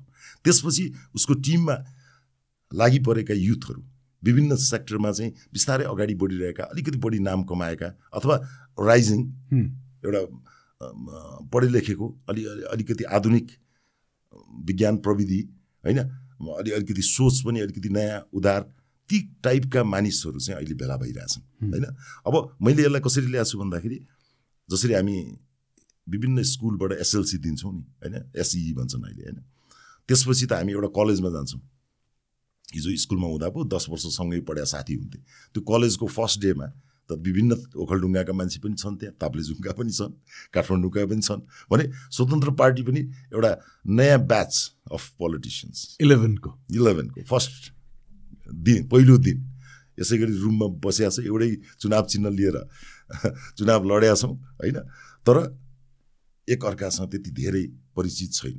जुन मोडलबाट नेपालमा राजनीति गरिन्थ्यो, भूमिगत हुने, बम पड्काउने अथवा आन्दोलन गर्ने, बन्द हडताल गर्ने, तोडफोड गर्ने, जेल नेल बस्ने, लङ स्प्यान अफ टाइम 10 वर्ष 15 वर्ष 50 वर्ष काम गरेर पनि राजनीतिमा अझै स्थान पाएनौँ भनेको ठाउँमा रातारात यसरी 5-6 महिनाको बिचमा एउटा नयाँ फोर्स, नयाँ शक्ति जुन आएको छ, त्यो चान्चुने कुरा होइन। अब यहाँ गाह्रो कहाँनिर म देख्छु भने यो सेन्टिमेन्टलाई बचाउँदै लिए अब अगाडि एक्सप्यान्ड गर्दै जानुपर्ने चुनौती राष्ट्रिय स्वतन्त्र पार्टीको उसमा छ। लिडरलाई डे 1 देखि घाइते बनाइएको छ होइन। म यहाँ आउन लागेको थिएँ दाइ, म यहाँ आउन लागेको थिएँ, त्यसपछि म फेरि मिडियापट्टि फर्किन्छु। डाइभर्स भएर गयो कि? अनि ठिक छ एउटा सिलसिलामा कुरा अगाडि बढी नै रहेछ दाइ। त्यसपछि म फेरि मिडियापट्टि लिएर आउँछु, दाइ पनि मिडियाको म पनि मिडियाको। अब यसरी एउटा शक्तिको रूपमा राष्ट्रिय स्वतन्त्र पार्टी आयो, आइसकेपछि अब यसको जुन प्रेजेन्स 2-4 महिनामै नेपाली राजनीतिमा देखियो र नेपाली जनताले जसरी यो पार्टीबाट अपेक्षा राखे, हुन त कामै गर्न पाएन, सरकारबाट भर्खर सुरु हुँदैछ प्रोसेस, अझै केही दिन थियो, पार्टीको रूपमा त अझ थिग्रिनै बाँकी छ। अब नेपाली राजनीतिमा छ नि दाइ देशी विदेशी शक्ति भन्ने, आज खुलेरै कुरा गरौँ न। दाइले कसरी लिनु भएको छ देशी शक्तिहरूलाई नै पनि? यो सजिलो भएको छ कि सकस भएको छ दाइ? होइन, यहाँ देशी विदेशी शक्ति भनेर हामी जुन कुरा गरिरहेछौँ नि होइन, ठ्याक्कै माइक्रो म्यानेज नै गर्ने तहको चाहिँ हस्तक्षेप नहोला। तर हामी जुन भौगोलिक अवस्थामा छौँ होइन, भौगोलिक संवेदनशीलताको हामी कुरा गर्छौँ नि होइन, हामी दुईटा ठुलो इकोनोमीको बिचमा छौँ। उनीहरूका आफ्नै इन्ट्रेस्टहरू छन्, स्वाभाविकै हो। ठुलोको छिमेकी हुनु गाह्रो पनि छ। नेपाल एउटा काइन्ड अफ दुई छिमेकीको बिचमा रहेको देश भनेको एउटा बफर जोन जस्तो पनि देखियो होइन। सुरक्षाको लागि यति पूर्व मेचीदेखि महाकालीसम्म दुवै देशले चाहिँ आफ्ना सेनाहरू त्यहाँ परिचालन गर्नु पर्थ्यो। त्यो सैनिक खर्च बचत नै भएको छ दुईवटै देशको होइन। तर अब हामी यति सेन्सिटिभ ठाउँमा अहिले पुग्यौँ कि अब तेस्रो शक्तिको जब यहाँ कुरा आउँछ, अमेरिकन्सहरू अथवा युरोपियनहरूको चाहिँ के इन्ट्रेस्ट त अब नेपालमा? यो यस्तो ठाउँ हुनसक्छ जुन ठाउँमा बसेर पश्चिमा मुलुकहरूले आफ्ना गतिविधिहरू यहाँबाट सञ्चालन गर्न सक्छन् कि सक्लान् कि भन्ने चासो उत्तरी चीनको छ होइन। विगतदेखि नै फ्री टिबेटका इस्युहरूदेखि लिएर कतिपय इस्युहरूमा वेस्टर्न वर्ल्ड र चाइनाको बिचमा जहिले पनि मतभेदहरू छ होइन। एक किसिमको चाहिँ कोल्ड वार जस्तो अवस्थामा छ, कहिले प्रकट हुन्छ, कहिले सुस्त भएर बसिरहेको हुन्छ। यता इन्डियासँग बोर्डरै खुल्ला छ, हामी त्यो बोर्डरलाई रेगुलेट गर्न कसरत गरिरहेको छैनौँ। टेरोरिजम जस्तो इन्टरनेसनल इस्युहरूले हामीलाई पनि सम्बोधन गर्छ। कतै हाम्रो भूभागलाई, हाम्रो इनोसेन्सलाई, हाम्रो कमजोरीलाई कसैले दुरुपयोग गरिदिन सक्छ कि होइन। नेपाल जति सशक्त हुनु पर्थ्यो दुई छिमेकीको तुलनामा त्यति त हामी सशक्त त हुन सक्दैनौँ। हाम्रो स्टेट मेकानिजम, हाम्रो इन्टेलिजेन्सहरू त्यति सार्प नहुनु पनि सक्छ, जसले गर्दाखेरि हामीलाई थाहा नभइकन पनि हामी प्रयोग भएका हुन सक्छौँ। त्यसकारण नेपाल बिहेभियर है, त्यहाँ के भइरहेछ, कसो भइरहेछ, सबैको त्यहाँ चासो छ। हाम्रो कमजोरी कहाँनिर देख्छौँ भने हामी अहिलेको बदलाव अनुसार जुन भू राजनीतिक बदलाव छ, जुन सोच दृष्टिकोणको, जुन विज्ञानको विकासको जुन बदलाव छ, त्यो बदलावसँग हामी अलाइन पनि गरिरहेको छैनौँ। हामी खालि राष्ट्रिय झन्डा लिन्छौँ, राष्ट्रवाद भन्छौँ हेर्नुहोस् होइन। तर के साँच्चै हामी भित्र अन्तर्आत्माबाट नै राष्ट्रलाई माया गरिरहेछौँ त? के गर्नुपर्छ एउटा नागरिकले आफ्नो होइन, राष्ट्रपतिको उसको जिम्मेवारी के हो? अथवा एउटा राष्ट्रिय संस्कृति जसरी जापानिजहरू तपाईँले हेर्नुभयो भने सबैजना नरम छन्, सबैजना झुक्छन्, एक किसिमको आइडेन्टिटी छ। तर हामी नेपालीमा के छौँ भने हामी यति भेराइटी छौँ, जातको हिसाबले हामी भेराइटी छौँ, भाषाको हिसाबले हामी भेराइटी छौँ, लवजको हिसाबले छौँ, खानपिनको हिसाबले यति भेराइटी छौँ। त्यो एउटा धेरै सुन्दर पक्ष हो। तर यदि त्यो भेराइटीलाई म्यानेज गर्न सकिएन भने, लाइक म्युजिकमा होइन, तपाईँले कम्पोज गर्दाखेरि होइन, त्यो शब्द खेलाउँदै गर्दाखेरि चाहिँ अन्तत्वगत्वा त्यो मात्रै एउटा कर्णप्रिय सुमधुर सङ्गीत बन्छ जब त्यहाँ लय, सुर र ताल मिल्छ होइन। अनि मात्रै द्याट्स म्युजिक। अदरवाइज त्यो एउटा नोइज हुन्छ, हल्ला मात्रै हुन्छ, सुरताल मिल्या हुँदैन। अहिले नयाँ केटाहरू रहर गरेर गीत गाउँछन् नि, सुरताल मिल्या हुँदैन, हामीले मिलाएर सुनिदिनु पर्ने हुन्छ कि है। अहिलेको नेपालको अवस्था चाहिँ हामीले मिलाएर सुनिदिनु पर्ने खालको अवस्था छ। यहाँ छ ओके। यो भेरी भेरी कम्प्लिकेटेड चिज हो। देशी विदेशीमा दाइले दुवै किसिमबाट कुरा त गरिदिइराख्नु भएको छ। मैले अझ टक्क उत्तर आओस् वा दाइको ओपिनियन आओस् भनेको, जस्तो राष्ट्रिय स्वतन्त्र पार्टीको उदय भयो, यो उदय चाहिँ अब भनौँ न नेपालमा स्थापित पोलिटिकल पार्टीको लागि यो चित्त बुझाइ हो वा टाउको दुखाइ हो? यो टाउको दुखाइ हो। टाउको दुखाइ हो किनभने यो चेन्जको सुरुवात हो। अहिले मैले भने राष्ट्रिय स्वतन्त्र पार्टीले आज सर्ट स्प्यान अफ टाइममा 20 ल्याउन सक्छ भने अब त अर्को इलेक्सन यदि टाइमली गयो भने त हामीसँग अर्को 4.5 years त अझै हामीसँग बाँकी छ होइन। यो बिचमा अहिले उपलब्ध भएको अहिलेको उपलब्धिलाई जोगाएर होइन, यसलाई धेरै राजनीतिक चलखेल नगरेर, धेरै लोभ लालच पनि नगरेर हामी केही सिक्दैछौँ। एउटा नयाँ एरिनामा हामी आयौँ। अहिले हामी जुन साइजमा छौँ त्यही साइज नै अहिले हामीलाई ठिक छ। एक ढिक्का भएर र हिजोका परम्परागत शक्तिहरूले उठान गरेका विषयहरूभन्दा पृथक किसिमका विषयहरू उठान गर्ने, समस्याको पहिचान गर्ने र समस्याको समाधान दिने हिसाबले साँच्ची नै प्रोफेसनल्ली यो ग्रुप अगाडि आयो भने यसले परिवर्तनको वेभ ल्याउँछ। त्यो कारणले टाउको दुखायो। त्यो कारणले टाउको दुखायो। त्यसकारण अब यहीँभित्र लटपट्यौँ। किन अहिले पनि मेजर स्टेक होल्डर त पुरानै राजनीतिक शक्तिहरू छन्। कांग्रेस छ, एमाले छ, माओवादी छ, अरू राजनीतिक शक्तिहरू छन्। तर भोलि बिस्तारै बिस्तारै अहिले जसरी 2-3वटा नयाँ शक्तिहरू अलि प्रखर रूपमा अगाडि आए त, राष्ट्रिय स्वतन्त्र पार्टी आयो, राष्ट्रिय प्रजातन्त्र पार्टीको पनि स्थिति अलिकति राम्रो देखियो, जनमत पार्टी आयो, नागरिक उन्मुक्ति पार्टी आयो, सीके राउत जस्तो इन्टेलेक्चुअल मान्छेहरू चाहिँ होइन एउटा विद्रोह छोडेर चाहिँ मेन स्ट्रिममा हुन्छ कि भनेर चाहिँ आइरहनु भएको छ। त्यो होप छ त्यहाँ जनताको अल्टिमेटली होप भनेको के भने हिजो वाक्क दिक्क भएका थिए है। मैले अब एज अ मिडिया मैले कतिसम्म भन्न मिल्छ त्यो अर्कै कुरा हो। तर के भने आम मानिसको बुझाइमा नेपालको शासन सञ्चालन चाहिँ सही भएन होइन। शासन पद्धति राम्रो होला, हामीले हिजो ल्याएका शासन पद्धति डेमोक्रेसी पनि राम्रै हो, अझ नपुगेर हामीले चाहिँ अहिले लोकतान्त्रिक गणतन्त्र भनेर हामीले चाहिँ फेडरल सिस्टमलाई हामीले अगाडि ल्यायौँ। अब कमेन्टहरू हेर्नु त, किन यो बोझ राज्यलाई भनिरहेछ? अरबौं रुपियाँ हामी जस्ट मानिसलाई जागिर मात्रै खुवाइरहेछौँ, के त्यसले रिजल्ट दिएछ त? लास्ट 5 year हामीले के पायौँ त सङ्घीयताबाट भन्ने प्रश्न त छ नि। त्यो मेरो मात्र प्रश्न होइन, मैले त एज अ रिप्रेजेन्ट गर्ने हो भने यदि त्यो प्रश्न छ भने प्रश्नमा आउनुपर्छ, जुनसुकै प्रश्नमा पनि आउनुपर्छ होइन। राजतन्त्र चाहिन्छ कि चाहिँदैन भन्ने प्रश्न भोलि बिस्तारै प्रखर हुँदै जान सक्छ। बेलैमा त्यो विषयलाई सम्बोधन गरिदिनुपर्छ होइन। भोलि हामीले सङ्घीयता चाहिँदैन खारेज गर भनेर अहिले नै जितेर आएका सांसदहरूले खारेज गर भनेका छन्, अनि त्यसलाई नाजायज कसरी मान्ने? त्यो त पिपुल्स कर्नरमा उसको पर्सेन्टेज कम होला, अहिले उसको जनमत कम होला। त्यसको झल्को त संसद भवनमा देखिएको छ। भनेपछि अब यी आसन्न यी एजेन्डाहरू जुन हाम्रो राष्ट्रको सामु छन्, त्यो एजेन्डा बोक्ने त यी नयाँ शक्तिहरू हुन् होइन। हिजोको परम्परागत शक्तिले के गरेको थियो? हिजो नेपाली कांग्रेस र राजतन्त्र एक भएर राजा र प्रजा मिलेर जानुपर्छ भनेर प्रजातन्त्रको स्थापनाको कुरा गऱ्यौँ हामीले, अगाडि बढ्यो। त्यो त्यहाँ पुगेन होइन। 52 सालमा फेरि माओवादीले चाहिँ सशस्त्र आन्दोलन सुरु गर्यो।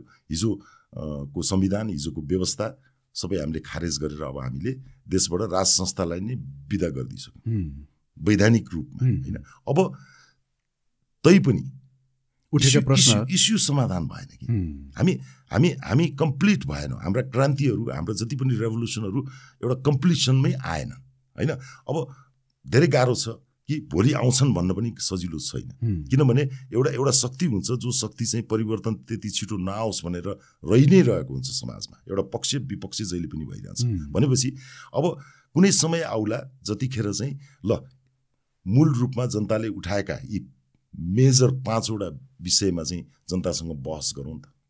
बहस कहाँबाट गर्ने? फेरि मिडियामै जाने होइन। त्यो कन्फ्लिक्टको कुराहरू त त्यहाँ अहिले हामी उसमा गरौँला। तर जहाँसम्म थ्रेटको जुन कुरा हो होइन, परिवर्तन जहिले पनि एउटा थ्रेट नै हुन्छ। कति अनुपातमा र कति छिटो हामी त्यो परिवर्तन गर्न सक्छौँ भन्ने कुराको सङ्केतहरू अहिलेका नयाँ राजनीतिक शक्ति, स्वतन्त्र पार्टी लगायतका नयाँ सांसदहरू जो पहिलोचोटि संसदमा प्रवेश गर्नुभएको छ, उहाँहरूको भूमिकामा निर्भर गर्छ। तर फेरि फर्केर त्यही गोल चक्करमा, त्यही म्युजिकल चेयरमा फेरि पनि हामी त्यहाँ परियो भनेदेखि त केही अर्थै भएन। फेरि अर्को चुनावमा अर्को विकल्प खोज्नुपर्ने स्थिति आउँछ। यो त जनताले समय गुमाउने बाहेक केही पनि भएन। अब यसको निर्णायक को भन्दाखेरि स्वयं अहिलेका जनप्रतिनिधिहरू, स्वयं नयाँ दलहरू। किन जनताले त अहिले केही गर्न सक्दैन। सडकमा जुलुस निकालिदिन सक्छ, समर्थन गरिदिन सक्ला होइन, के अरे सोसियल मिडियाबाट केही क्याम्पेनहरू अगाडि बढ्न सक्ला। तर चुनावै त तत्काल नहोला, अथवा चुनाव होला। फेरि अर्को अप्सन के छ? होइन यो 2-3 वर्षपछि फेरि चुनाव हुन्छ कि भन्ने स्थितिमा छ। त्यसकारण अहिलेको सुरुको कोर्स 100 डेजको हनीमुन नहुँदाखेरि पनि यही यति छोटो टाइम स्प्यानमा पनि यहाँ उतार चढावहरू देखिँदै गयो भन्नुको अर्थ के छ भने भोलि सिस्टमलाई पनि च्यालेन्ज हुने सम्भावनाहरू छ होइन, लिडरसिपलाई च्यालेन्ज त भइ नै रहेछ होइन, र भोलि यो अवस्थाबाट समाधान निस्किँदैन भनेर जनताहरू सडकमा आउनुपर्ने स्थिति पनि हुन सक्छ। दाइको कुरा सुन्दै जाँदाखेरि मेरो मनमा अर्को 2टा प्रश्न आइरहेछ दाइ। एउटा चाहिँ के भने राष्ट्रिय स्वतन्त्र पार्टी रवि लामिछाने सरकारमै जानु हुँदैन थियो कि भन्ने ओपिनियन्सहरू जुन छन् नि, बलियो प्रतिपक्षीको रूपमा बसिराख्नु पर्थ्यो, बरु सरकारले वा सिस्टमले गरेको गल्ती कमी कमजोरीलाई औँला उठाइराख्नु पर्थ्यो भन्ने आवाज पनि छ। यो कस्तो लाग्छ पहिलो कुरा, र यसमा केही कुराकानी भएको थियो रवि लामिछानेसँग? होइन, सुरुमा चाहिँ जुन किसिमको रिजल्ट आयो स्वाभाविक थियो कि यो अनएक्सपेक्टेडली धेरै राम्रो स्कोर गरेर आयो। अब एजेन्डा के थियो? नो नट अगेन भन्ने एजेन्डा थियो। हुँदैन, सकभर परम्परागत शक्तिलाई पन्छौँ, मान्छेको नामै तोकेर अभियानहरू चलेका थिए होइन, र इलेक्सनको रिजल्ट अप्रत्याशित आएपछि जुन किसिमको समीकरणको अभ्यास गरियो त्यो अभ्यासमा नयाँ शक्तिले तत्कालको लागि उपप्रधानमन्त्री पायो अथवा गृह मन्त्रालय पायो, अरू मन्त्रालय पाउने चाहिँ त्यहाँ आश्वासनहरू आए, अरू नागरिक उन्मुक्ति र जनमत पार्टीलाई पनि सरकारमा फेरि सामेल गर्दै लिएर जाने हुँदा त के भयो भने सबै एकै ठाउँमा जम्मा भएर अपोजिसनै नहुने स्थिति आयो। जम्मा 2 जना अपोजिसनमा बसे होइन, चित्रबहादुर केसी र प्रेम सुवाल बाहेक देयर वाज नो अपोजिसन होइन। अब समर्थन गरेर यो सरकार त बन्यो होइन। अब जानु हुँदैन थियो भन्ने लजिक किन स्ट्रङ छ भन्दाखेरि हो जरुर म पनि भन्छु जानु हुँदैन थियो, अनि मैले यो विषयमा रविसँग कन्सल्ट पनि गरेँ। सकभर हतार किन गर्ने, यत्रो चाहिँ आइरहेछ पिपुल्स 1-2 वर्ष हेर्ने भन्दाखेरि अब जसरी हामीले संसद गठन गऱ्यौँ यो अहिलेको चुनावी प्रक्रिया अनुसार चाहिँ एब्सोल्युट मेजोरिटीमा आउन एकदमै गाह्रो छ। त्यसकारण कोअलिसन नै हो, मिलेरै जानुपर्छ भनेपछि र एउटा राम्रो अपर्च्युनिटी पनि त्यहाँ स्पेसली रवि लामिछानेलाई अफर आयो, उपप्रधानमन्त्री नै एकैचोटि दिने भनेपछि त्यहाँ अलिकति लोभ लालचको पनि केही कुराहरू देखिन्छ। अब जानै नहुने थिएन, गइयो, काम पनि सुरु गरिरहेको थिए, तर यहाँ के भयो भने बिचमा अब त्यो 20 मध्ये 1 जना ऊ त सुरुदेखि नै केही कुराहरूमा त उसको विवाद चलि नै रहेको थियो।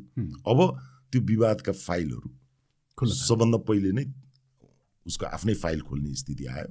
अदालतमा संवैधानिक इजलासमा गयो, संवैधानिक इजलासले बदर गरिदियो, सम्पूर्ण प्रक्रिया बदर गरिदियो होइन। अब ल अफ द ल्यान्ड होइन, मान्नै पर्यो कानुनी हिसाबले। नेपालमा आएर म फर्केर अमेरिकन नागरिक त्यागेर अब म फेरि म नेपालमा आउँछु, यहीँ सेवा गर्छु भनेर जसरी आएको छ उनलाई चाहिँ के लाग्यो भने ओहो मलाई त फेरि त्यहाँ मलाई झटारो हाने, मलाई त लखेट्ने काम भयो भन्ने पर्सेप्सन भयो। अब पर्सेप्सनले काम गरेन, कानुनले भन्थ्यो, कानुनले प्रश्न गरिदियो, आनन्दै भयो एकछिनमा, भनौँ न ल मन्त्री पद गयो, आफ्नो लोकप्रियता छ, आफ्नो पार्टी सङ्गठन बलियो भइरहेछ, जनताले आश गरिरहेछन्। अब एउटा नेताको काम के हुन्छ भन्दाखेरि कुनै परिस्थितिमा आफू पछाडि बसेर आफ्नो विचार र आफ्नो सङ्गठनलाई अगाडि पनि बढाउनु पर्ने हुन्छ। वर्षौँ मान्छे अनाहकमा जेल सजाय भोगेर बसेकाहरू पनि छन्, नजरबन्दमा बसेका छन्, आङ सान सू की होइन, उहाँलाई राष्ट्रपति बन्ने अवसर थियो नि, तर यस्तै कानुनी अडचनहरू देखाएर तिमीले विदेशीसँग किन बिहा गर्यो, त्यसकारण नो। इन्डियामा सोनिया गान्धी पनि प्रधानमन्त्री हुन सक्थे होइन, राजीव गान्धीसँग विवाह गरेको कारणले गर्दाखेरि, तर होइन तिमी इटालियन नागरिक हो बाई ओरिजिन, त्यसकारण हाम्रो इन्डियाको कानुनले, भारतको कानुनले त्यो अलाउड गर्दैन भन्ने आयो। रवि लामिछानेको केसमा नेपाली नागरिक थियो, अमेरिकन नागरिक त तिमीले लियौ, त्यो विधिवत रूपमा त्यागेर नत्यागेको कारणले यो कानुनी अल्झनमा परियो होइन। त्यो अरू कारणहरू डिटेलमा अब नजाउँ, त्यसको एउटा निष्कर्ष आइसक्यो। अब के भयो, त्यही नागरिकता प्रयोग गरेर गरिएका क्रियाकलापहरू अब कुनै ठाउँमा स्टेटले रेकग्नाइज पनि गरेको छ, उसको चितवनको अदालतको मुद्दा उसले अमेरिकन पासपोर्टबाट अमेरिकन सिटिजनसिपबाट लडेन नि, नेपालकै नागरिकको हैसियतले त्यहाँ जेलमा बसेर त्यो मुद्दा लडेर चाहिँ आएको। त्यतिखेर त्यो जायज भयो त्यो नागरिकता। त्यो मात्रै होइन, चुनाव उठ्दा, चुनाव जित्दा, सरकारमा आउँदा, भोट हाल्दा सबै कुराहरू भयो। अब एउटा यस्तो हुनसक्छ यो राजनीतिमा आइसकेपछि चाहिँ कल्पनै नगरेको, सोच्दै नसोचेको षड्यन्त्र, जालझेल, खिचातानी, तानातान, झमेला भोग्नुपर्ने हुन्छ। यहाँले त 30-35 वर्षदेखि नेपाली राजनीतिलाई नजिकबाट हेरि पनि राख्नु भएको छ। होइन, राजनीति नै यही हो है। हुन त राजनीति यो होइन, नहुनुपर्ने हो। जनताको जीवनस्तर उकास्नु राजनीतिको एक मात्रै र मूल लक्ष्य हो, यही हो नि त? उद्देश्य त्यो हो होइन। तर राजनीतिक चरित्रहरू हामी कसरी हेरिरहेछौँ होइन, कहाँ हामी क्षय हुँदैछौँ, क्षयीकरण भन्छ नि होइन।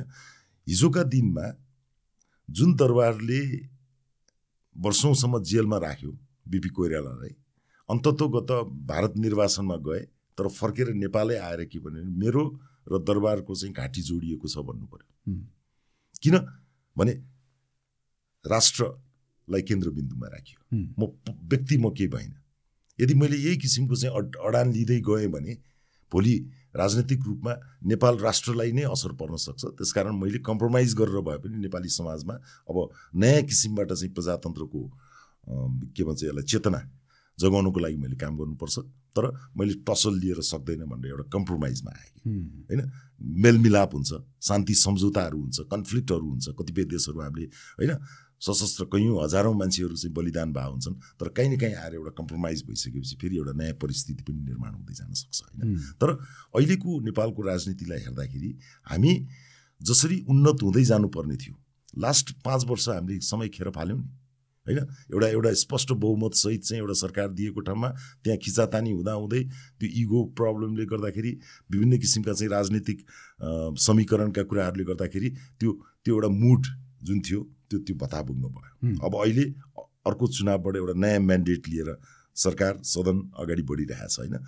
तर सुरुका दिनहरूमा यसले जुन किसिमका लक्षणहरू देखाउनु पर्ने हो होइन, अझै पनि अलि हतार छ। 100 दिन नपुगुन्जेलसम्म त धेरै इभ्यालुएसन पनि गर्नु हुँदैन भन्छन्। सुरुमा अलिकति सामान्य एउटा टेक्निकल एरर्सहरू पनि हुनसक्ला, अर्कै कुरा हो। तर जुन अवस्था हामी कल्पना गरिरहेछौँ के परम्परागत शक्तिहरू आवश्यक पर्दाखेरि त कम्युनिस्ट एन्ड कङ्ग्रेस पनि एक हुन सक्ने रहेछन्। कहाँ राजनीतिक सिद्धान्तको कुरा आयो त्यहाँ त पावर गेन गर्ने कुरा मात्रै आयो। अनि नयाँ आएका शक्तिहरू पनि तिनै पुराना शक्तिहरूको पछि लागेको होइन। कहिले बालुवाटार, कहिले खुमलटार, कहिले बालकोटको चक्कर लायो भनेर त हामीले हेरिरहेकै हो, सुनिरहेको हो होइन। भन्दाखेरि के नयाँ आएका शक्तिहरूलाई ती गतिविधि गर्ने छुट छ त? छैन। जनताले त्यो म्यान्डेट दिएन, लड यिनीहरूसँग भनेर दिए हो नि एक प्रकारले। तर कसरी लड? विधिवत रूपमा लड, हतियार लिएर लड होइन, विचारले लड।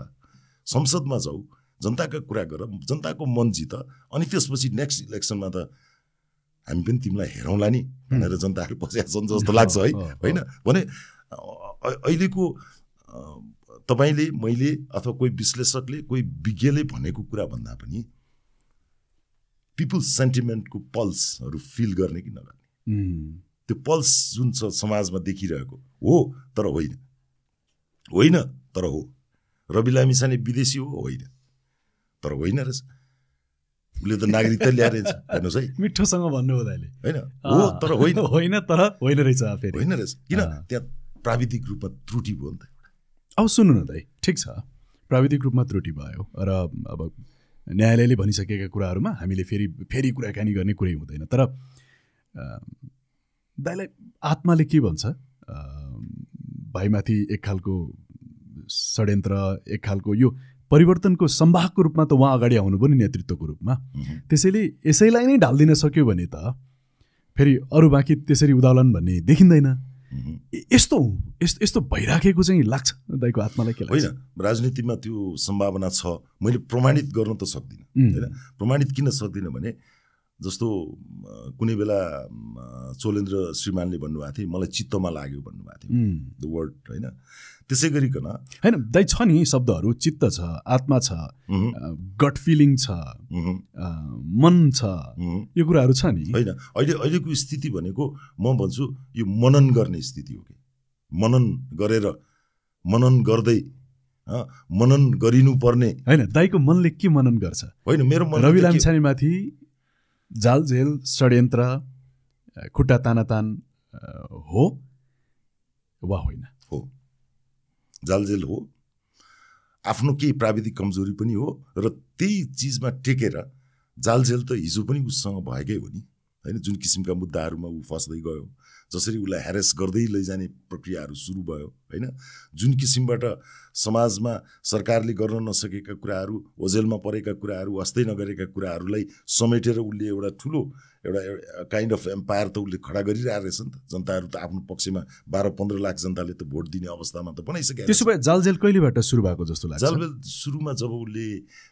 यो टेलिभिजन प्रोग्राम अमेरिकाबाट नेपाल आएर जब टेलिभिजन प्रोग्राम सुरु गर्न थाल्यो त्यहाँदेखि नै उसका विरुद्ध पनि जालझेलको सङ्केतहरू त्यहाँ देखियो त्यहाँदेखि नै यो कुन चाहिँ वर्ल्ड रेकर्ड कायम गरेको प्रोग्राम पछि जनतासँग सिधा कुरा प्रधानमन्त्रीसँग सिधा कुरासम्म इट वाज फाइन हैन तर त्यहाँ समस्या भयो नि फेरि जब प्राइम मिनिस्टर चेन्ज भए अब यहाँ एउटा कुरा मैले सन्दर्भ खुलाइ नै पर्ने हुन्छ हैन जस्तो ऊ विदेशी नागरिक थियो भन्ने कुरा त जुन एडभर्टाइजिङ कम्पनी जुन प्रोडक्सन हाउसले उसलाई जब अफर गर्यो उसलाई त थाहा थियो नि नेपालको कानुन त उसलाई पनि थाहा हुनु पर्थ्यो नि हैन जब ऊ अमेरिकन नागरिक लिइसकेको छ नेपाली हो हैन बाई बर्थ नेपाली हो भावनाले नेपाली हो तर कागजमा त ऊ त अमेरिकन सिटिजन थियो नि त अमेरिकन सिटिजनलाई नेपालमा सञ्चार माध्यम जस्तो सेन्सिटिभ ठाउँमा काम गराउन बोलाइसकेपछि सर्टेन प्रोसिड्युर त आफूले पनि त पुरा गर्नु पर्थ्यो नि त उसले म कोसँग काम गरिरहेको छु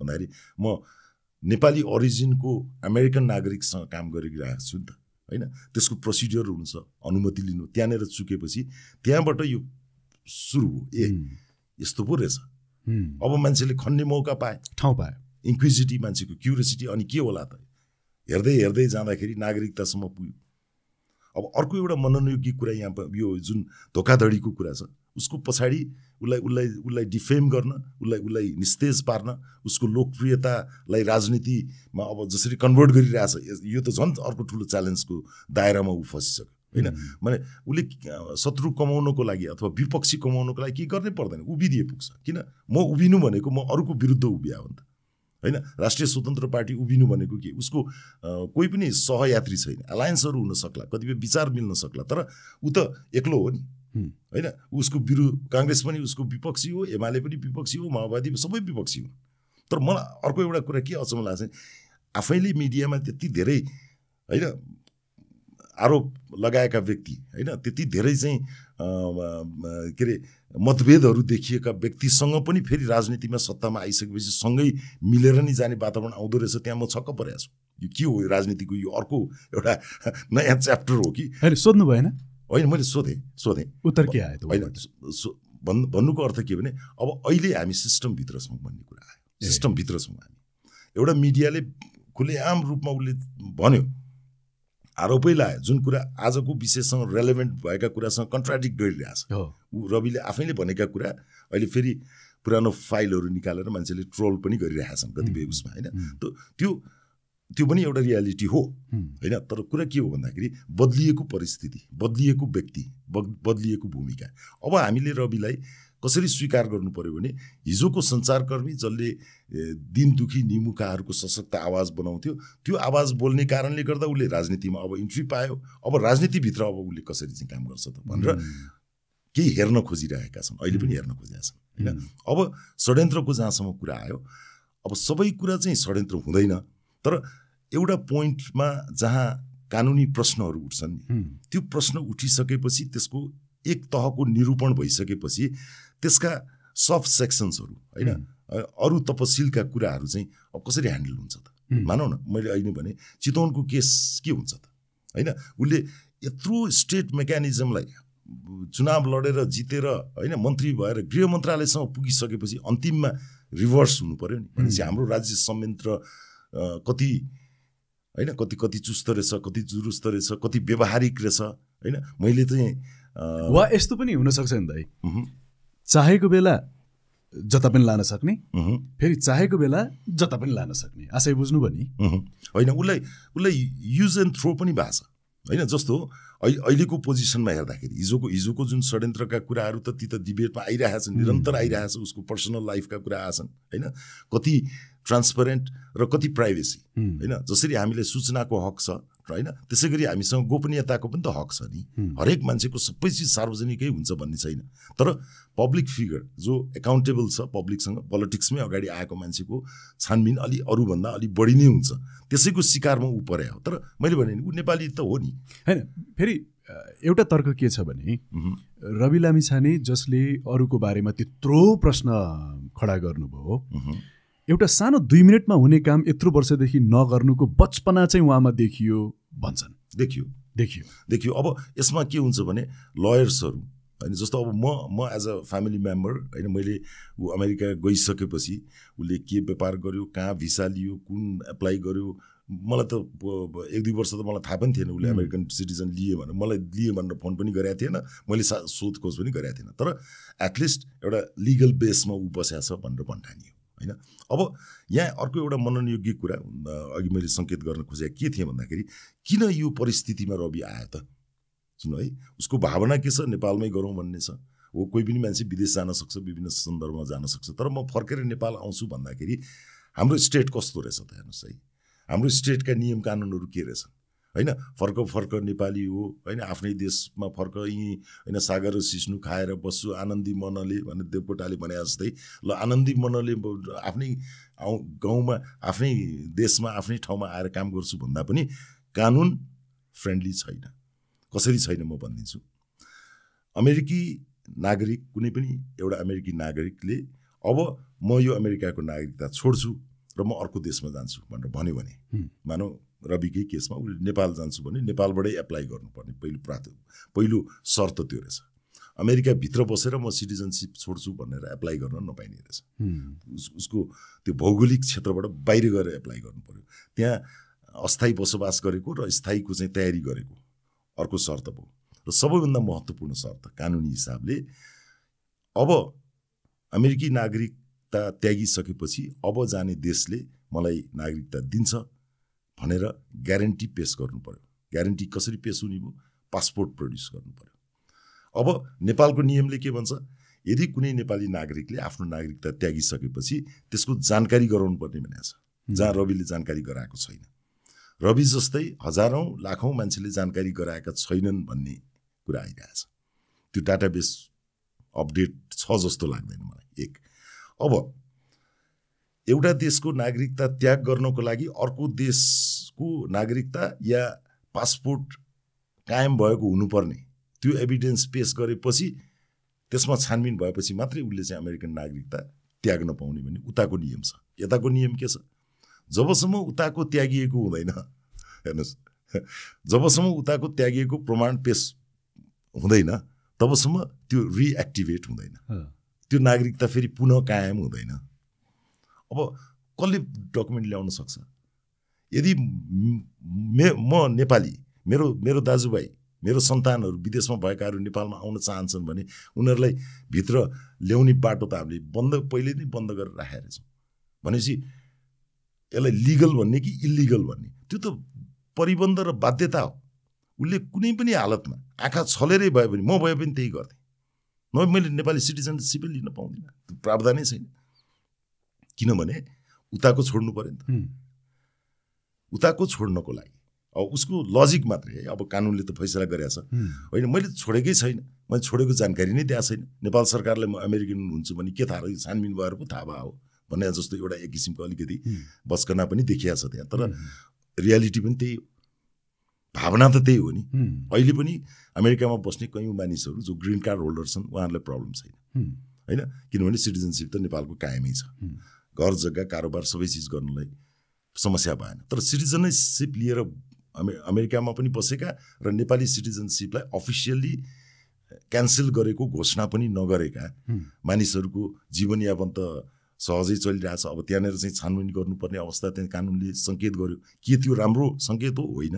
त्यसकारण त नीति निर्माणमा बसेकाहरूले यो इस्यु अब आयो, यसले लाखौँ लाख नेपालीले प्रभाव पार्छ र आजको ग्लोबल इकोनोमीमा पनि नेपाल जस्तो देश रेमिटेन्समा निर्भर भएको देशमा यो नेपालको इकोनोमीसँग पनि सम्बन्धित छ, लगानीसँग पनि सम्बन्धित छ। हाइड्रो पावरहरू गरेका छन्, उपेन्द्र महतोजीहरू आउनु भएको छ, जीवा लामिछानेहरू आउनु भएको छ, अरू कयौँ साथीहरू चाहिँ विदेशमा नेम फेम कमाएर पैसा कमाएर नेपालमै केही गरौँ भनेर आएको छ भने ऊ त रिस्क जोनमा जाने भयो नि होइन। ऊ त अनाहकमा कानुनी दायरामा फस्ने। त्यस कारण राज्य लिबरल हुनुपर्छ आफ्ना नागरिकहरूप्रति, आफ्ना भूतपूर्व नागरिकप्रति पनि, जो यदि अर्काको देशमा गएका छन्, विभिन्न समय परिबन्धले गएका छन् भने उनीहरूलाई पनि सहज रूपमा नेपाल आउँछु भन्दाखेरि एउटा सहयोगी, ल ठिक छ हामी टेम्पोररीली 6 मन्थ्सको मात्रै भयो नि भिसा के अरे पासपोर्ट इस्यु गरिदिन्छौँ त होइन।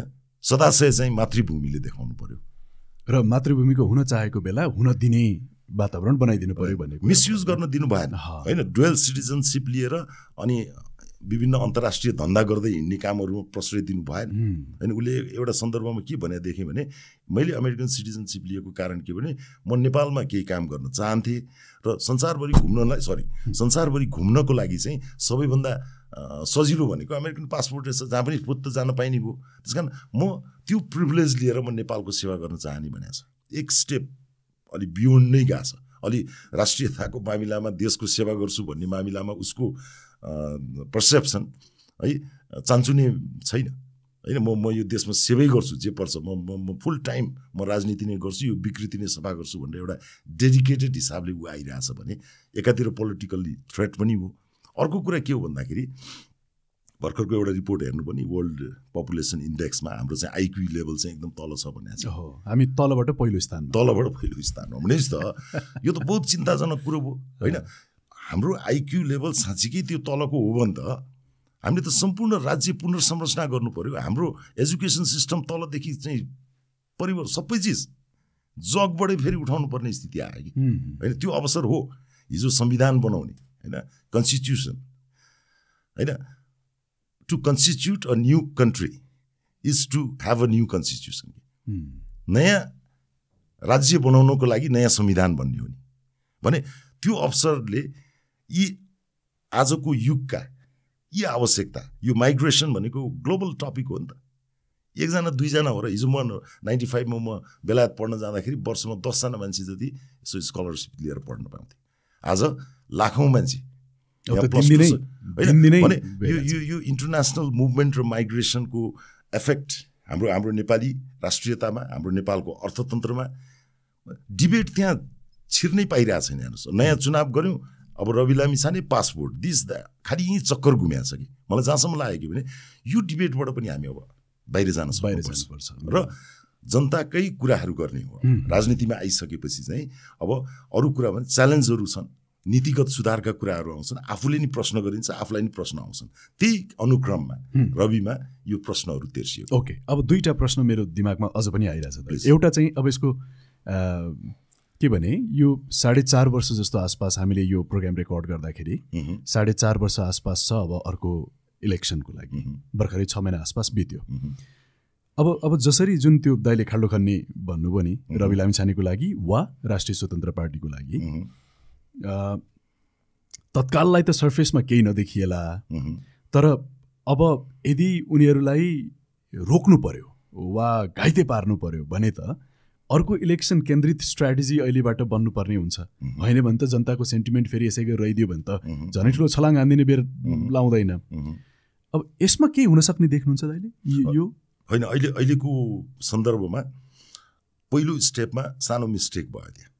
त्यो रविले पनि सायद रियलाइज गरेकै छन्। हतारिएर सट्ट सरकारमा नगए हुन्थ्यो भन्ने थियो एभरेज। म पनि एउटा एभरेज नै कुरा गर्छु यो सन्दर्भमा। गयो र गइसकेपछि जब आफ्नो केस चाहिँ सम्मानित अदालतबाट जुन निर्णय भएपछि आफ्नो सबै पदहरू पाएको पद गुमाउनु परिसकेपछि मेबी अलि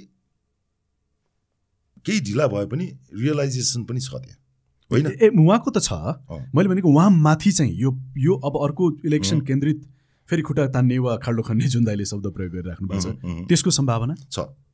नयाँ शक्तिलाई माथि आउन नदिने, नयाँ विचार, नयाँ दृष्टिकोण, नयाँ राजनीतिक सोचहरूलाई अगाडि आउन नदिने त निषेधको जुन राजनीति छ नि त्यो त हाम्रो एउटा संस्कारै हो नि नेपालमा जस्तो भनौँ न होइन 46 त्यसलाई रोक्न सकिँदैन होइन त्यसलाई रोक्न सकिँदैन त्यो हुन्छ नै हुन्छ त्यो किनभने ग्रासरुटमा केही पोलिटिकल पार्टीहरूको ग्रिप यति सशक्त छ कि त्यो सितिमिति त्यो जरा हल्लिँदैन। अब रवि लामिछानेको व्यक्तिगत स्वभाव उहाँको स्ट्रेन्थ र विकनेसेस सहितको र राष्ट्रिय स्वतन्त्र पार्टीको मा लागेका व्यक्तिहरू र संस्कार जुन छ यसले ओभरकम गर्ला यो सबै कुराहरूलाई?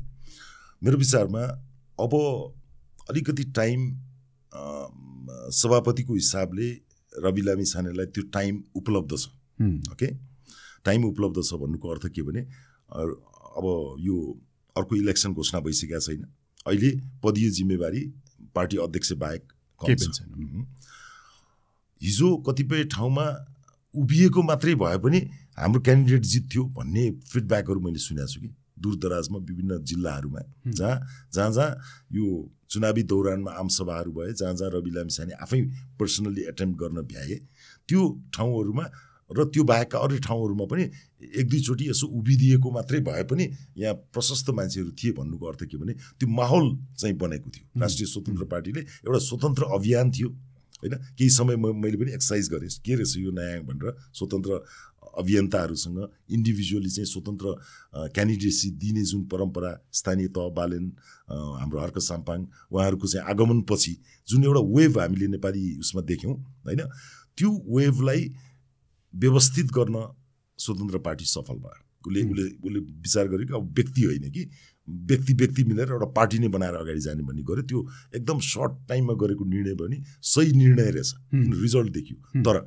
पृष्ठभूमि के छ भने त्यो अहिले 20 सिट ल्याउनुको मुख्य कारण भनेको त्यसको लिडरसिप रवि लामिछानेले टेलिभिजनको मार्फतबाट मन जितेका लाखौँ मानिसहरू उनीहरू चाहिँ अब पोलिटिकल्ली पनि उनीहरू कन्भर्ट भए, आफ्नो पक्षमा उसले ल्याउन सफल भयो।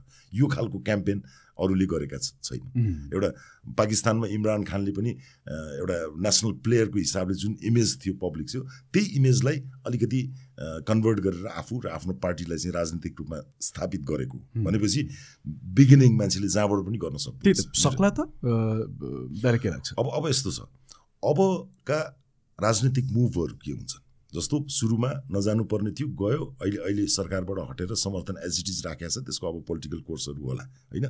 योभन्दा पछाडि अब एभ्री स्टेपहरू जनताले हेर्छन्। हिजो जस्तै जनताका इस्युहरूमा प्रखर रूपमा राजनैतिक रूपबाट स्वतन्त्र पार्टीले संसदमा र सडकमा आवाज उठाउँदै गए, जनताको बिचमा अझ घनीभूत किसिमबाट चाहिँ जनताहरूलाई समेट्दै गयो भनेदेखि यो फोर्स निकै अगाडि जाने चान्सेस त्यत्तिकै छ।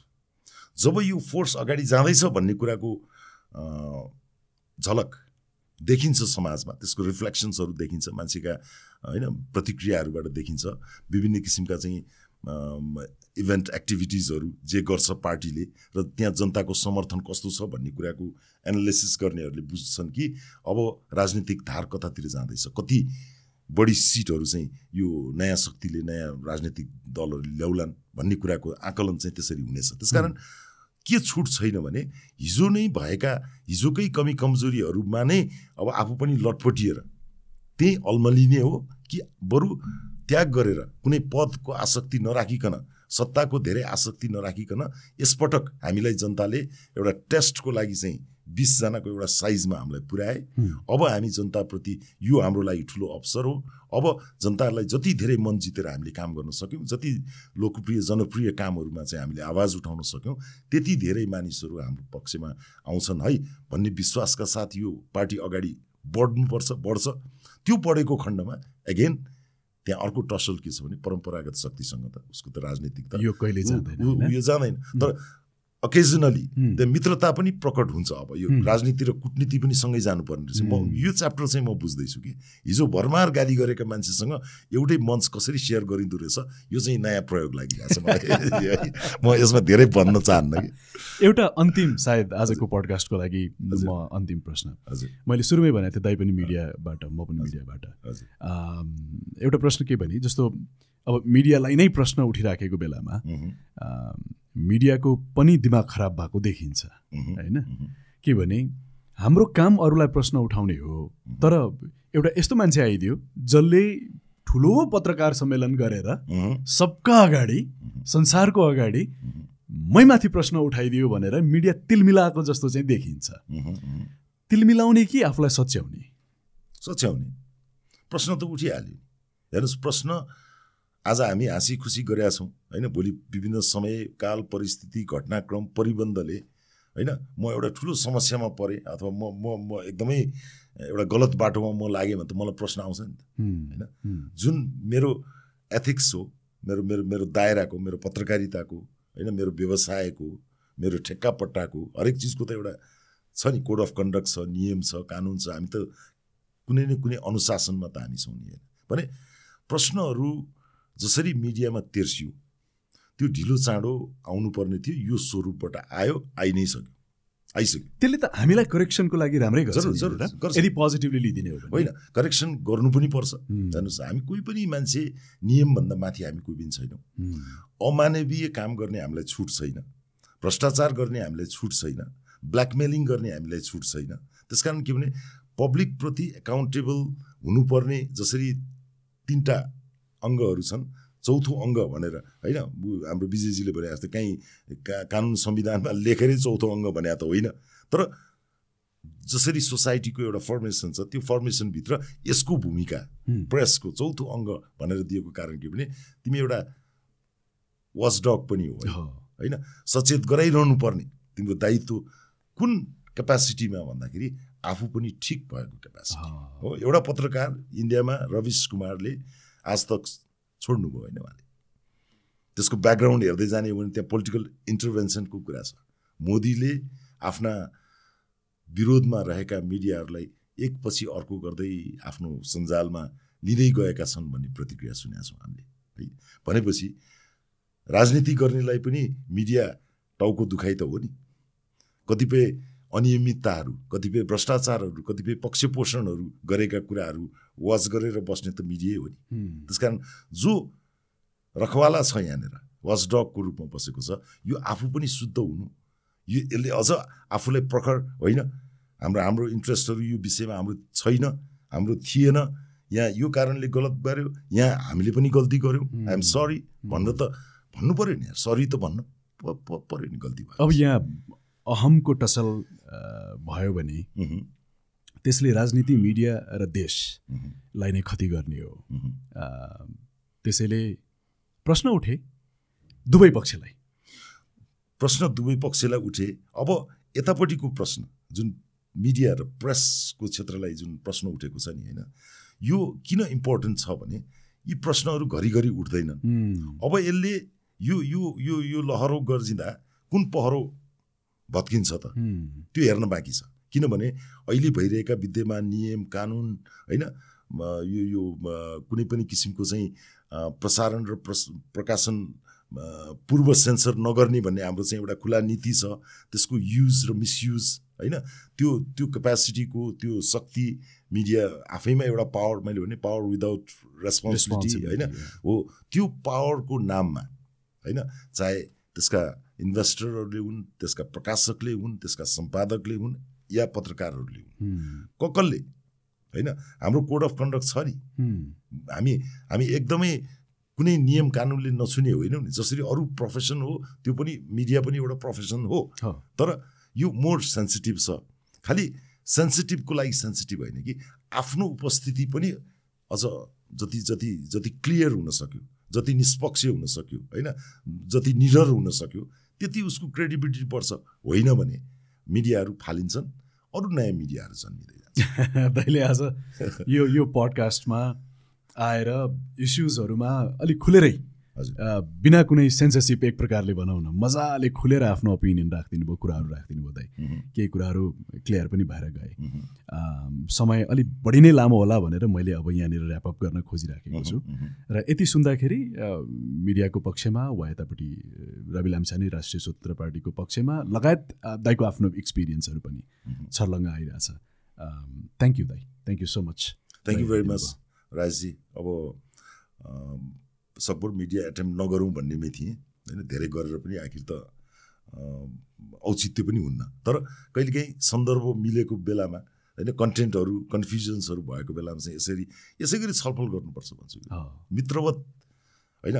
अब रविको उसको विषयलाई लिएर जुन प्रश्नहरू आइरहेछ र जुन मोटिभेसनल इनर्जी उसले गेन गरिरहेछ त्यो अलिक फरक देख्छु कि म आजभोलि। होइन गर्नुपर्छ दाइ, जाने डट्ने ठिक छ, मेरो नि कमजोरी होला होइन, अरूको छैन र कमजोरी मात्रै केलाएर बस्ने काम गर्नु पर्दैन हामीले भन्ने खालको उसको एप्रोच छ कि जुन म कहाँ छैन होइन। र म के देखिरहेको छु भने अलिकति मलाई साथीभाइहरूले शुभचिन्तक उसको शुभचिन्तकहरूले बढी मलाई के भन्छ भने दाइ केही कुरामा भाइलाई सम्झाउनु पर्यो, अलि अझै ब्यालेन्समा आउनु अलिक पुगेन कि भन्छन् कि। हुन्छ म भनिदिन्छु भन्छु, सधैँ त अब इच एन्ड एभ्री चिज त भन्दिनँ, तर आशयको रूपमा मैले भनेको छु बेला बेलामा हाम्रो पर्सनली भेटघाट हुँदाखेरि। र सकभर के छ भने अब राजनीतिमा लागेको कारणले गर्दाखेरि उसको दायरा पनि फरक हुँदै गइरहेछ। मैले भने म त मिडियामै छु, कुनै दिन म राजनीतिमा आउनु पर्यो सघाउनु पर्ने अवस्था आयो भनेदेखि त्यो अर्कै पक्ष हो।